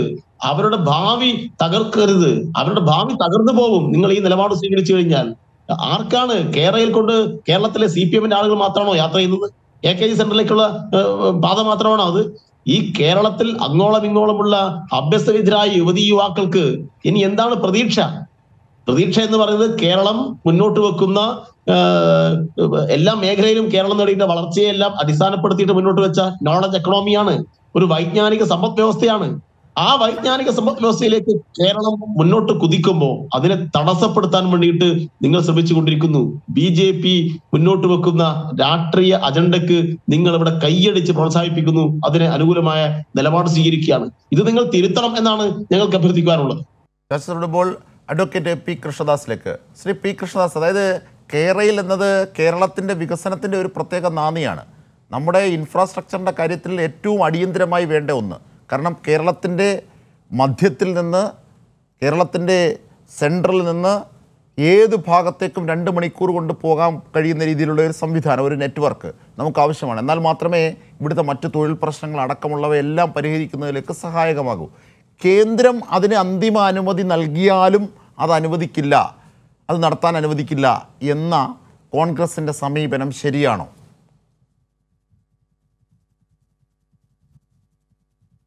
സമഗ്രമായി നമ്മുടെ സംസ്ഥാനത്തിന്റെ വികസനത്തിനുണ്ടാകേണ്ട ഒരു പദ്ധതിയും ഒരു രാഷ്ട്രീയ പാർട്ടിയും തടസ്സപ്പെടുത്തും എന്ന് ഞാൻ വിശ്വസിക്കുന്നില്ല. കേന്ദ്ര ഗവൺമെന്റ് കേരളയുമായി ബന്ധപ്പെട്ടുകൊണ്ട് നാളിതുവരെ ഒരു അന്തിമ അനുമതി നൽകിയിട്ടില്ല. അതിന്റെ പ്രധാനപ്പെട്ട കാരണം അതുമായി ബന്ധപ്പെട്ടുകൊണ്ടുള്ള DPR പൂർത്തിയാക്കപ്പെട്ടിട്ടില്ല. ജനങ്ങളുടെ ആശങ്കകൾ പരിഹരിക്കുന്ന തരത്തിലുള്ള നടപടികളുമായി സംസ്ഥാന ഗവൺമെന്റ് മുന്നോട്ട് പോയിട്ടില്ല. അതിന്റെ സർവേ നടപടികൾ പൂർത്തിയാക്കുന്നതിന് വേണ്ടിയിട്ടുള്ള നടപടിക്രമങ്ങൾ തുടങ്ങുന്ന സമയത്ത് തന്നെ അത് തെറ്റായ രീതിയിലാണ് എന്ന് പറഞ്ഞുകൊണ്ട് ജനങ്ങൾ വ്യാപകമായ പ്രക്ഷോഭ രംഗത്തേക്ക് വരികയും ആ നടപടികൾ പാതി വഴിയെ നിൽക്കുകയും ചെയ്യുന്ന സാഹചര്യമാണുള്ളത്. അപ്പൊ അതുമായി ബന്ധപ്പെട്ടുകൊണ്ട് ജനങ്ങളെയും കേന്ദ്ര ഗവൺമെന്റിനെയും അതിന്റെ സ്റ്റേക്ക് ഹോൾഡേഴ്സ് ആയിട്ടുള്ള മറ്റാളുകളെയും എല്ലാം ബോധ്യപ്പെടുത്തിക്കൊണ്ട് ആ പദ്ധതി നടപ്പാക്കാൻ കഴിയുന്ന ഒരു സാഹചര്യത്തിലേക്ക് വരുമ്പോൾ സ്വാഭാവികമായും കേന്ദ്ര ഗവൺമെന്റ് മാത്രമല്ല എല്ലാവരും അതിനെ അംഗീകരിക്കുന്ന സാഹചര്യം ഉണ്ടാകും. നിലവിൽ ആ സാഹചര്യം ഇല്ല എന്നുള്ളതാണ് അതിന്റെ രാഷ്ട്രീയവും അതിന്റെ ഭരണപരവും അതിന്റെ നടത്തിപ്പുമായി ബന്ധപ്പെട്ടുകൊണ്ടുള്ള കാര്യങ്ങൾ സൂചിപ്പിക്കുന്നത്. ഞാൻ അതിലേക്ക് കടക്കുന്നതിന് മുൻപ് അജംഷാദ്, നമുക്കതെല്ലാം അനുമതി കിട്ടുകയും നിരവധി പഠനങ്ങൾ നടത്തുകയും അതിന്റെ പാരിസ്ഥിതിക ആഘാതത്തെ കുറിച്ച് പഠിക്കുകയും ചർച്ചകൾ വേണ്ടതും ഒക്കെ ആയിട്ടുള്ള കാര്യങ്ങളാണ് കേരളയെ സംബന്ധിച്ച്. അടിസ്ഥാനപരമായി നമ്മുടെ ഗ്രാമീണ റോഡുകളെ സംബന്ധിച്ച് ത്രിതല പഞ്ചായത്ത് സംവിധാനങ്ങൾക്ക് സംസ്ഥാന ഗവൺമെന്റ് ഫണ്ട് അലോട്ട് ചെയ്യുന്നതുമായി ബന്ധപ്പെട്ടുകൊണ്ടുള്ള കാര്യങ്ങളെ സംബന്ധിച്ച് ആ കാര്യങ്ങളിൽ നാളിതുവരെ ഒരു നടപടിയും സംസ്ഥാന ഗവൺമെന്റിന്റെ ഭാഗത്തുനിന്ന് ഉണ്ടായിട്ടില്ല. നമ്മുടെ എത്രയോ ത്രിതല പഞ്ചായത്ത് സംവിധാനങ്ങൾ എത്രയോ പദ്ധതികൾക്ക് ഫണ്ടില്ലാതെ വഴിമുട്ടി നിൽക്കുന്ന സാഹചര്യം ഉണ്ടാകുന്നു. നമ്മുടെ KSRTC എത്ര കാലമായി കേന്ദ്ര ഗവൺമെന്റ് കഴിഞ്ഞ 8 വർഷമല്ലേ ആയിട്ടുള്ളൂ BJP അധികാരത്തിൽ വന്നിട്ട്. അതിനു മുൻപ് UDF-ഉം LDF-ഉം മാറി മാറി കേരളം ഭരിക്കുമ്പോഴും എത്ര കാലമായി KSRTC നഷ്ടത്തിലോടുന്നു. നമ്മുടെ സംസ്ഥാനത്തെ എത്രയോ വ്യവസായ സ്ഥാപനങ്ങൾ നഷ്ടത്തിലോടിക്കൊണ്ടിരിക്കുന്നു. എത്രയോ സ്ഥലങ്ങളിൽ ആളുകൾക്ക് അവരുടെ കച്ചവട സ്ഥാപനങ്ങൾ പൂട്ടിപ്പോകുന്ന സാഹചര്യം ഉണ്ടാകുന്നു. സംസ്ഥാന ഗവൺമെന്റ് അതിന്റെ ഫണ്ട് അലോക്കേഷൻ നടത്താത്തതിന്റെ പേരിൽ, അതല്ലെങ്കിൽ ആ പദ്ധതികൾ പൂർത്തിയാക്കാനുള്ള ഫണ്ട് ത്രിതല പഞ്ചായത്തിൽ കൊടുക്കാത്തതിന്റെ പേരിൽ അത് നിർത്തിപ്പോകുന്ന സാഹചര്യം ഉണ്ടാകുന്നു. എത്ര വ്യവസായശാലകൾ നമ്മുടെ സംസ്ഥാനത്ത് പൂട്ടിയിട്ടിരിക്കുന്നു. എത്ര വ്യവസായികൾക്ക് കേരളത്തിലേക്ക് വരാനുള്ള സാഹചര്യം ഇല്ലാതായിരിക്കും. അതായത് KSRTCയെ ലാഭകരമാക്കാൻ ഏതെങ്കിലും കോർപ്പറേറ്റുകൾക്ക് കൊടുത്താൽ മതി, കേന്ദ്ര സർക്കാർ ചെയ്യുന്ന പോലെ. പക്ഷെ അത് പൊതുമേഖലയിൽ തന്നെ നിർത്തണം എന്ന ഒരു ഒരു ഒരു നിതാന്തമായ വാശി, അല്ലെങ്കിൽ ഒരു പൊതു താല്പര്യം, അതാണ് സംസ്ഥാനത്തിന് ആ അർത്ഥത്തിൽ പ്രതിനിധി. പിന്നെ പൊതുമേഖലാ സ്ഥാപനങ്ങളൊക്കെ വിജയത്തിലായത് LDF സർക്കാരുകളുടെ കാലത്താണ്, മുമ്പും ഇപ്പോഴുമൊക്കെ. ഷാദ് പറഞ്ഞു വരുന്നത് കേരളയിൽ സ്വകാര്യ മേഖലയിലേക്ക് പോകണമെന്നാണ്, എന്നാൽ മാത്രമേ അത് ലാഭം ഉണ്ടാകൂ എന്നാണ്. ഞാൻ പറഞ്ഞില്ലല്ലോ, കേരളയിലല്ലോ ഞാൻ പറഞ്ഞത്. KSRTC സ്വകാര്യ മേഖലയ്ക്ക് പബ്ലിക് പ്രൈവറ്റ് പാർട്ടിസിപ്പേഷനിൽ തന്നെ ഒരു കാര്യം രൂപപ്പെടുത്തിയാൽ അതിൽ ഒരു പൊതുമേഖലയ്ക്ക് പ്രാമുഖ്യം നൽകുന്ന രീതിയിൽ അതിനെ ചിട്ടപ്പെടുത്തണം എന്നൊക്കെ ഉള്ളൊരു നയം കേരള മോഡലിലുണ്ട്. അതുകൊണ്ട് നമുക്ക് അങ്ങനെ പോകണ്ട. നമുക്ക് താങ്കൾ പറഞ്ഞു വന്നത് പറയൂ, ഞാനൊന്ന് ഇടപെട്ടെന്നേ ഉള്ളൂ, പറയൂ. 200-250 കോടി രൂപ കൊടുത്താൽ ലാഭത്തിലേക്ക് വരാം. 200-250 കോടി രൂപ കൊടുത്താൽ ലാഭത്തിലേക്ക് വരാവുന്ന KSRTC സ്വകാര്യ മേഖലയ്ക്ക് കൊടുത്താൽ നന്നാവൂ എന്ന് പറയുന്ന ആളുകളോട് ഞാൻ എന്ത് പറയാനാണ്? അപ്പൊ 1 ലക്ഷം കോടി ഞാൻ പറഞ്ഞത് KSRTC നഷ്ടമായാലും അത് പൊതുമേഖലയിൽ നിൽക്കണം എന്ന ഒരു വലിയ താല്പര്യമുണ്ട്. പക്ഷെ കേന്ദ്ര സർക്കാരിനാണെങ്കിൽ റെയിൽവേ അടക്കമുള്ളവ കോർപ്പറേറ്റുകൾക്ക് വിൽക്കുന്നത് പോലെ അങ്ങ് വിറ്റാൽ മതി, BSNL തകർത്തതുപോലെ അങ്ങ് തകർത്താൽ മതി, KSRTC ലാഭകരമായി ഓടും. പക്ഷെ അതിനല്ല ഈ സംസ്ഥാനം താല്പര്യം കാട്ടുന്നത്, അത് പൊതുമേഖലയിൽ തന്നെ നിൽക്കണം എന്ന ആഗ്രഹത്തിനാണ്. അതുകൊണ്ടാണ് അതിന് ചില എഫർട്ടുകൾ എടുക്കേണ്ടത്. അതാ ഞാൻ തിരിച്ചു ചോദിച്ചത്. 250 കോടി കൊണ്ട് ലാഭകരമാക്കാവുന്ന KSRTC പറ്റാത്ത ആളുകൾ സ്വകാര്യ മേഖലയിലേക്ക് കൊടുക്കണമെന്ന് പറയുമ്പോൾ നിങ്ങൾ 1 ലക്ഷം കോടിയുടെ കേരളയിൽ എങ്ങനെ നടപ്പാക്കാൻ പോകുന്നു? അത് സ്വകാര്യ മേഖലയിലാണോ? അത് സ്വകാര്യ വ്യക്തികൾക്ക് 100 മീറ്റർ മുറിച്ചു കൊടുക്കാനാണോ ഉദ്ദേശിക്കുന്നത്? അല്ലെങ്കിൽ 50 മീറ്റർ മുറിച്ചു കൊടുക്കാനാണോ ഉദ്ദേശിക്കുന്നത്? എന്താണ് നിങ്ങളുടെ ഉദ്ദേശം? ഈ സർക്കാരിന്റെ ഉദ്ദേശം എന്താണ്? ഇത് രണ്ടും കൂടി പറയരുത്. KSRTC ലാഭകരമാകണമെങ്കിൽ പ്രൈവറ്റ് ആക്കണം എന്ന് പറയുകയും ഞങ്ങൾ 1 ലക്ഷം കോടി കൊണ്ട് ഞങ്ങൾ കേരളയിൽ ലാഭത്തിലാക്കി കൊണ്ടുപോകാം എന്ന് പറയുകയും ചെയ്യുന്ന ആളുകളോട് ഞാൻ എന്ത് പറയാനാണ്? പ്രത്യേകിച്ച് എനിക്കൊന്നും പറയാനില്ല. നിങ്ങൾ BSNL നഷ്ടത്തിലാക്കി ഏതാണ്ട് കുളമാക്കി എന്ന് കരുതി നിങ്ങൾ എത്രയോ എടുത്താണ് ഹൈസ്പീഡ് റെയിൽവേ ഇന്ത്യയിൽ നടപ്പാക്കിക്കൊണ്ടിരിക്കുന്നത്. അവിടെ ഒന്നുമില്ലാത്ത നഷ്ടത്തിന്റെ മാനദണ്ഡം എങ്ങനെയാണ് കേരളത്തിൽ വരുന്നത്? BSNL എവിടെ കുളമാക്കി? BSNL നമ്മുടെ രാജ്യത്തെ എല്ലാ പൊതുമേഖലാ സ്ഥാപനങ്ങളും ഘട്ടം ഘട്ടമായി ഷെയറുകൾ കൊടുത്തുകൊണ്ട് നമ്മുടെ രാജ്യത്തിന്റെ തന്നെ വികസനത്തിന്റെ ഭാഗമായിട്ടുള്ള അത് സ്വകാര്യവൽക്കരണം എന്നുള്ളതല്ല. 92-ൽ ശ്രീമാൻ മൻമോഹൻ സിംഗിന്റെ കാലഘട്ടത്തിൽ കൊണ്ടുവന്നിട്ടുള്ള ഭരണപരിഷ്കാരത്തിന്റെ ഭാഗമായി നടക്കുന്ന പദ്ധതികളല്ലേ? ശരി, താങ്കളുടെ പോയിന്റുകൾ വിശദമാക്കിയെന്ന് തോന്നുന്നു. ശ്രീ M. ജയചന്ദ്രൻ, എന്തെങ്കിലും പറയാനുണ്ടോ വക്കീലെ? കൃഷ്ണദാസ് വക്കീല്.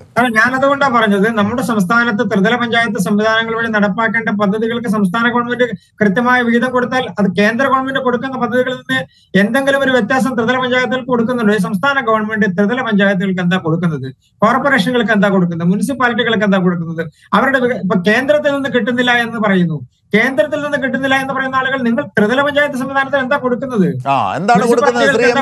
ബ്ലോക്ക് പഞ്ചായത്ത്, മറുപടി പറയൂ. ജില്ലാ പഞ്ചായത്ത് എന്തൊക്കെയാണ് താങ്കൾക്ക് പറയാനുള്ളത്? വേഗം, സമയം. അല്ല, ശ്രീ ജയചന്ദ്രൻ നേരത്തെ സൂചിപ്പിച്ചത് തീർച്ചയായിട്ടും പറയാനുണ്ട് അക്കാര്യത്തിൽ. ശ്രീ ജയചന്ദ്രൻ നേരത്തെ സൂചിപ്പിച്ചത് കേരളം മാത്രമാണ് അദ്ദേഹത്തിന് ഇൻഫർമേഷൻ കിട്ടിയെന്ന് എനിക്കറിയില്ല. ശ്രീ M. ജയചന്ദ്രൻ പറഞ്ഞു പൂർത്തി. ഏതാ ശ്രീ M. ജയചന്ദ്രൻ? താങ്കൾ അതാണ് പറയാൻ പോകുന്നത്. ഞാൻ പറയട്ടെ. ഓക്കെ, ഈ സംസ്ഥാന സർക്കാർ പ്രളയത്തിന് ശേഷം 2018 പ്രളയത്തിന് ശേഷം കേരളത്തിലെ 942 ഗ്രാമപഞ്ചായത്തുകൾക്കും എല്ലാ ഗ്രാമപഞ്ചായത്തിലും ഇപ്പോൾ ഇവിടെ ബ്ലോക്ക് പഞ്ചായത്തിൻ്റെ പ്രസിഡൻ്റായിട്ടുള്ള രാജു പി നായർ ഇരിക്കുന്നുണ്ടല്ലോ, ആ ബ്ലോക്ക് പഞ്ചായത്തുകളിലടക്കം റീബിൽഡ് കേരള ഇനിഷ്യേറ്റീവ് എന്ന പേരിൽ RBKI എന്ന പേരിൽ ഓരോ പഞ്ചായത്തിലും എത്ര കോടിക്കണക്കിന് രൂപയാണ് ഈ അടിസ്ഥാന സൗകര്യ വികസനത്തിന്, ഇൻഫ്രാസ്ട്രക്ചർ ഡെവലപ്മെൻറ്റിന് തന്നിരിക്കുന്നത്, നൽകിയിട്ടുള്ളത് എന്ന് അന്വേഷിക്കുക. ഞാൻ അതിൻ്റെ കണക്കുകളിലേക്കൊന്നും ഈ ചർച്ചയിൽ പോകുന്നതിന് സമയമില്ലാത്തതുകൊണ്ട്. ഒന്ന്.